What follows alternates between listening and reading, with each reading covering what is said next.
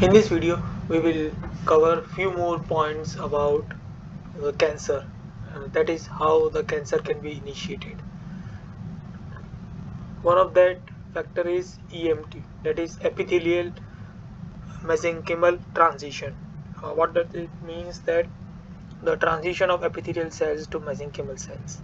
Usually, it happens in three different ways. First one is the embryonic development. First one that it occurs is during embryonic development, and second one is during adult tissue regeneration. In both of them,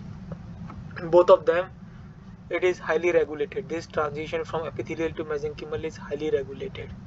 And the third one is during cancer progression. During cancer progression, when this happens, it is highly dysregulated. And so what happens is that whatever the factors of epithelial cells are slowly starts to decreasing. That is, we can see that adherent joint cells, it starts to decrease, and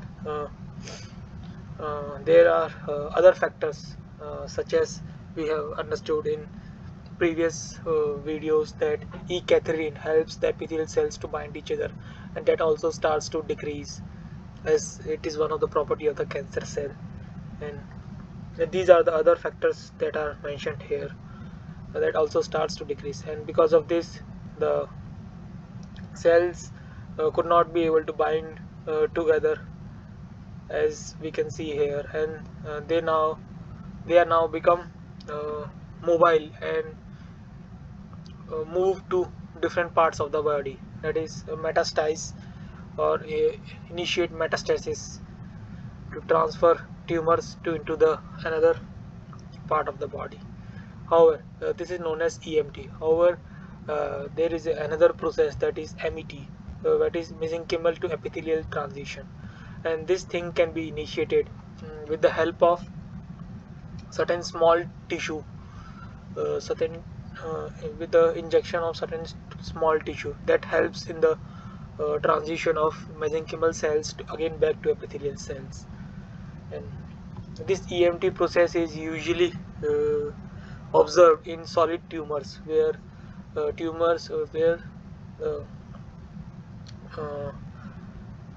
infection of the solid tumors is increased with the help of this process, that is epithelial to mesenchymal transition. And these are the signals, as this EMT process is initiated by signaling, that is it receives signals from different factors. So it could be either due to epigenetic variations. So these are the signals that are usually dysregulated, or these signals usually enhanced in order to convert epithelial to mesenchymal cells. And so this is about the EMT process and how it is related to cancer's progression. So now we will discuss slightly about epigenetic priming. What is epigenetic priming and how it is initiated in cancer's initiation, for cancer initiation or in cancer initiation. There are three different methods, or three different ways has been proposed in this figure. Let us understand the panel A first. In panel A, there is a genetic alteration that occurred in the you can say genetic material, that is most of the time is DNA, and that leads to the epigenetic priming. Epigenetic priming, let me remind it. It is the variation of gene expression compared to the wild type, and because of this it leads to secondary mutation, and this abnormal genomic changes will further progresses and form the cancer with time. And we know that cancer is a multi-step process. It does not happen in a day. It takes time. And second one is the genetic susceptibility. It is it is expected or it is assumed that there could be a change in the genetic variation, and that might lead to epigenetic priming, or we can say the initiation of the epigenetic.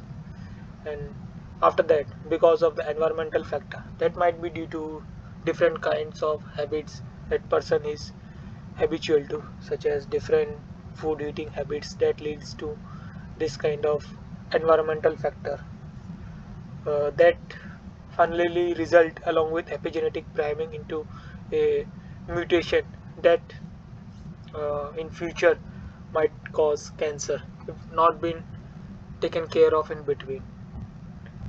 And third one is the same, there is no change. Third one is slightly different, that is there is no change in the genetic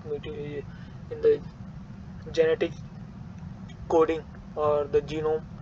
It is environmental factor directly affect the gene expression of the DNA.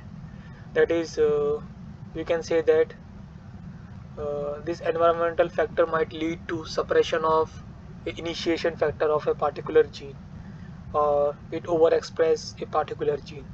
That might lead to epigenetic priming, change in the gene expression, and this change in gene expression over a period of time might drive the mutation in the genetic material, that is usually DNA, and that uh, with time, or that with time might lead to cancer if not been taken care of as usual, or not been detected uh, within a time period during which it can be curbed or cured.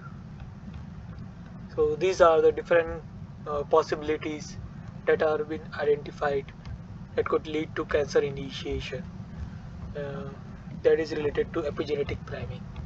That's all for this video. Thank you for your time.